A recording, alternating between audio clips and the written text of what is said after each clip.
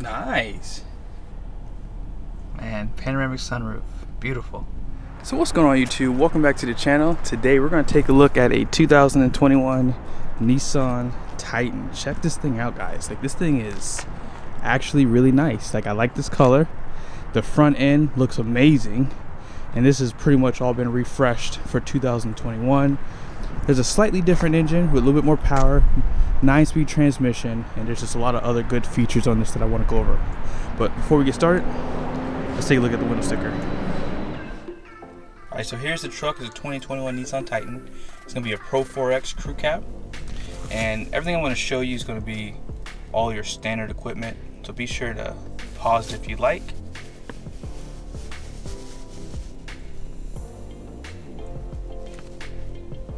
And then it continues on this side here.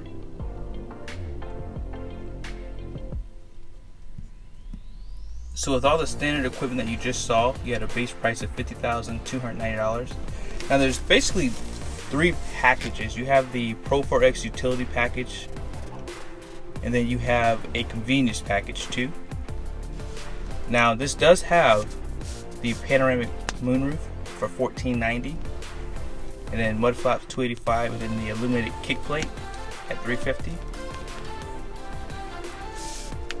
Destination comes in at $1,595 with a total price of $59,590. And Nissan still has that 5-year, 100,000 mile bumper to bumper warranty. That is pretty impressive. And here's some of your fuel economy numbers here. I'm not sure if you guys saw it on the window sticker, but this is a Baja Storm exterior paint, and this truck does have the black interior. I think this color with the black accents looks amazing. These headlights are going to be full LED. I'm going to turn them on for you in a second. But before we do that, let's pop the hood. So this is basically the same engine. They did add more power. This is going to be the 5.6 liter Endurance V8. It's going to be good for 400 horsepower, 413 pound-feet of torque. And this is the only engine option for the Nissan Titan. Now this V8 does have VVEL, which is variable valve event lift. Now what they normally do is they combine the hydraulic controlled VVT and then the electronically controlled variable valve lift on the intake side. That's basically going to help with overall performance, and it's going to deliver really good response. So check out your low beam LED headlights here. And you have a projector style fog light too. Now this is going to be your high beam here, and they're still utilizing incandescent turn signals. Last but not least, this is your accent light for the LEDs. They look really nice. You do have parking sensors just below, and you can check out your reddish orange tow hooks. That's more of like an orange color. Kind of matches the Nissan belt out here. They do give you a camera. This has a 360 view camera. I'll show that to you on the inside. And you have a silver skid plate just below. Really nice design, and I think this refresh should help it for the next 2 or 3 years when they plan to redesign it again. Now because this is a Pro4-X, you do have a little bit more beefier tire, and you have the Bilstein shocks, and Nissan does utilize a wishbone front suspension too. Now this wheel is going to be an 18-inch wrapped in 275/70/18. Check out the side view. They do have like a dark grayish fender flares, and door handles and mirrors are black. The mirrors do have turn signals on there. There isn't any chrome, but you do have like a machine look around the wheels. And then Pro4-X, that Pro part sticks out pretty bright on this paint, but it doesn't look bad though. Now I do like these Pro4-X mud flaps. Check those things out, guys. Those things look really good. So everything's pretty much the same back here with the exception of the taillights. Taillights are LED, and I like the overall design. They look really nice. Now I will say there is a little bit of condensation buildup right here, and they do give you a bed step just below. Easy to kick it out. Parking sensors on that black rear bumper. Class 4 receiving hitch. They do give you your 4-pin and your 7-pin connectors, and you do have an assisted tailgate. I do like that they give you a spray-in bed liner from the factory. I just don't know why they give this to you in a plastic, because this is going to get torn up. I wish they would just go ahead and finish the whole thing. But nevertheless, they do give you some power back here. Now these things may be a part of that package for the bed. And then you have your railing system here. And I don't really see any lights in here too. So that may be a part of another package. So be sure to do some research if you are interested in buying this truck. And here is a better look at this paint. So in the sun it's a lot lighter, but in the shade on this side you can tell it's a little bit darker. I actually like it better like this. Inside the interior they do give you leather seating, and then this piece right here is wrapped in like a vinyl leather. But Nissan is notorious for having hard plastics in their interiors, and unfortunately it is right here. Now they do give you like a soft touch on this panel, but everything below is going to be hard plastics. They give you cup holders in the door with storage, Fender audio, 12 speakers, and I like how flat this is too. Makes life a little bit easier getting in and out of the truck. Power seats on the driver's side, and just check out some of your other buttons while we're standing out here too. You have your headlights for your on and off, cargo lamp, and you do have a button to push for all your plugs inside this truck too. You can lock that rear axle, downhill assist. My favorite thing on Toyota and Nissan trucks is the fact that they give you a way to adjust the headlights inside the truck. I don't know why more manufacturers don't do that. That is such a simple thing to do, and if you're towing a trailer, when the truck does squat, the headlights go up. Good job Nissan and Toyota for doing this.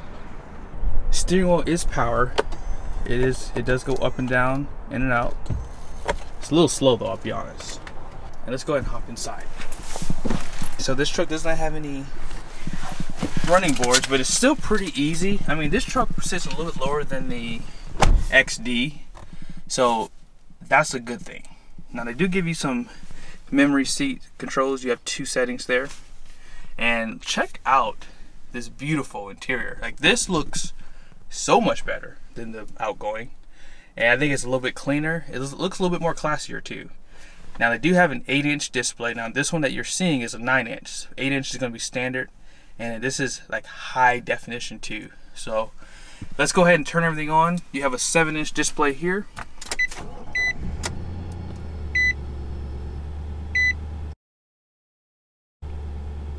Pretty cool, right? And like I said, this 9-inch is definitely a upgrade from the previous generation. Now the only thing I'll say, I did put it in reverse earlier today. I don't know why manufacturers, it's not just Nissan, they keep that old camera. It's just not high quality.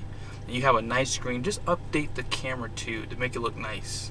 But you do have 360 camera, and nothing is touch on here. Now the 9-inch display, as I mentioned, is high quality. You have a menu here, you push menu, and this takes you pretty much to your radio station that you're on.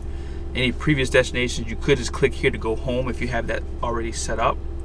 You have audio, you can go straight to audio. It shows you all the different radio stations you can go to for XM or AM, FM. And you also have Bluetooth audio too. This does have Apple CarPlay, Android Auto. You can set up your phone through here too. It looks to be pretty easy. If you go to settings and you go to connections, this does have vehicle hotspot, and it does show you what USBs you have activated too. So just below here you do have a Type A and a Type C, and let's just hit the arrow back, and you can just scroll like this too. You don't have to hit the arrows. Sometimes it's hard while you're driving to push those arrows, so this is just a better way to do it. Now if you click the button here for cameras, they do have another camera mode here. So like if you're going off-road, it looks like it'll show you like any type of rocks or something like that. Push it again, it just goes off. So they only really give you 2 areas for cameras. I would like to see maybe more features on this, just because I feel like there's cameras all around this thing. It'd be nice to give you some more angles of things. Alright, so we're going to go through this pretty quickly. So this shows you your speed, and I don't know if you guys can see, it says limit. It does show you the limit displayed on your 7-inch display. and shows you some off-road, like your angles and where the power's going with your four-wheel drive or 4x2. Auxiliary gauges, more auxiliary gauges. Driving, so it shows you how many miles, time, and then the MPG. Fuel economy average, shows you the radio station you're on, and a compass. And as I said, it does show you the traffic sign for the speed limit. Driving aids, blind spot, forward collision, lane keep, all that good stuff. Tire pressures, and then takes you back to your settings. So there's a few things I'll go over with you real quickly. So you do have towing settings and vehicle settings. So let's just click this real quickly. Now, how I'm doing this too, you do have this toggle. It goes up and down, and you push it to go into a screen, and then you have arrows right here that you push to go between everything. It's pretty easy to use. Oh, I'm sorry. So as I was saying, you have trailer light check. I love that they do that. And for vehicle settings, you have for your lighting, turn indicators, locking, wipers, all that good stuff you can set up through this system here. And I like the gauges. They're very clean. It looks like they really did a good job, like just setting everything up. Your audio, navigation, and phone setup is all through this screen. However, they do give you your climate control outside of the screen, and I'm okay with that. I still like to have buttons for this because it's a lot to go through your screen to set up your climate, in my opinion. This is going to be for your traction control, parking sensors. It's going to be for your caution lights. Now this is going to be for your blind spot. It gives you a chime when you're on the road. Heated steering wheel, and you do have your four-wheel drive system and trailer brake controller just below. I already showed you the USBs. You have heated and ventilated seats, and they're still using the same type of dials for that too. Now as far as this goes, you do have ways to set this up however you like. This all comes out, and you have plenty of storage down here. But I probably would keep these things in here just so you could have a place to put your phone, and we all love to have cup holders, right? But they do give you like a black accent around them, makes it look a little bit nicer. But all of this is hard plastic, and they give you some storage on the side. Leather wrapped center console, and orange stitching matches the outside. I like that. They did a good job doing that. And you have a big center console. Like I said, everything is pretty much removable to give you more storage. Up top, they do give you a place where you can slide that rear glass.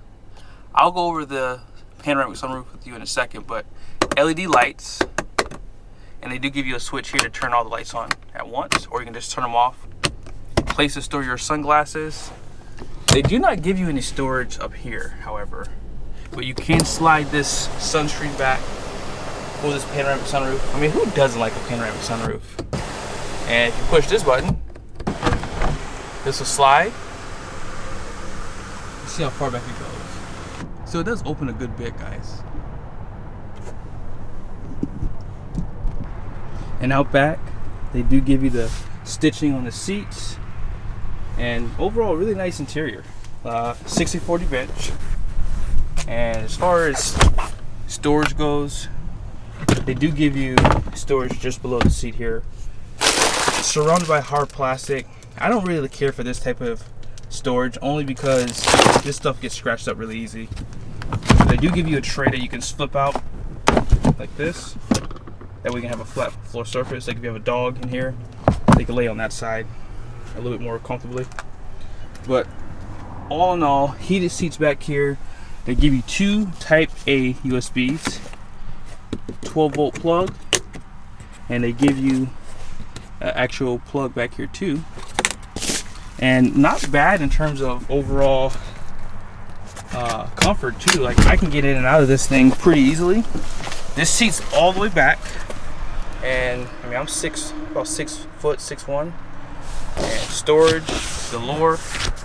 And who can deny having that panoramic sunroof? Like your rear occupants will thank you for getting this option. All right, so we're gonna take this bad boy for a ride.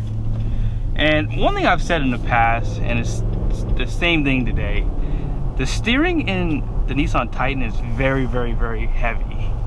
And I think for some people they might find that a good thing, because I feel like you do have more control. But then I feel like it's a bad thing too, because it's at lower speeds. Now, of course, at higher speeds, it stays pretty tight. Now, this is gonna be like a rack and pinion too, so it's not electronic power steering, which is probably why it's so heavy.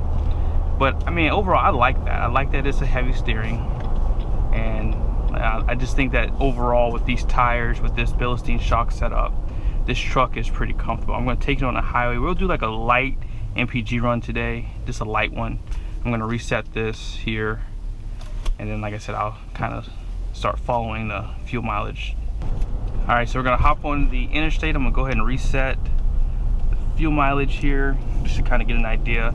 Normally when you're rolling at a constant speed and you're not idling, the fuel mileage is pretty accurate. But if you start idling and driving in the city a lot, I feel like it does get off like 2 or 3 mpg. But the 9-speed transmission, it does shift perfectly. You can't even feel that it's shifting. I like that.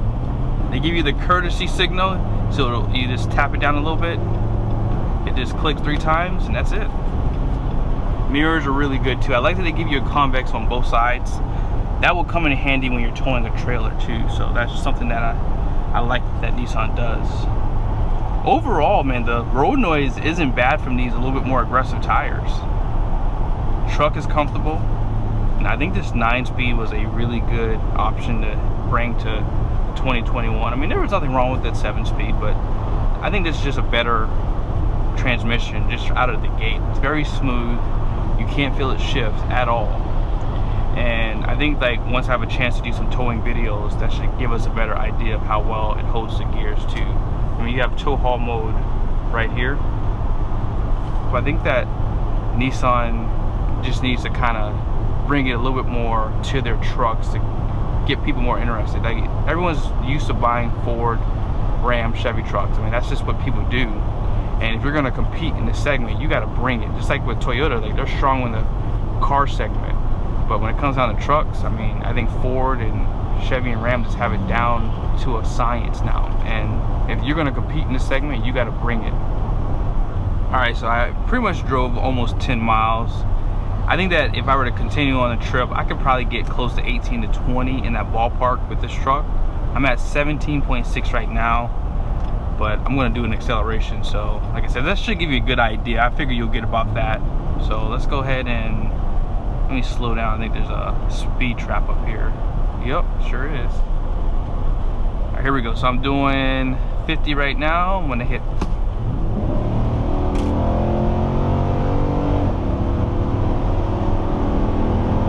Yeah, this truck has really good acceleration, guys.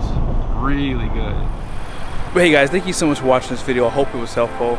Be sure to be on the lookout. Whenever I find a used 2021, I will be more than happy to test out the new transmission and the new numbers for performance, see how well it does.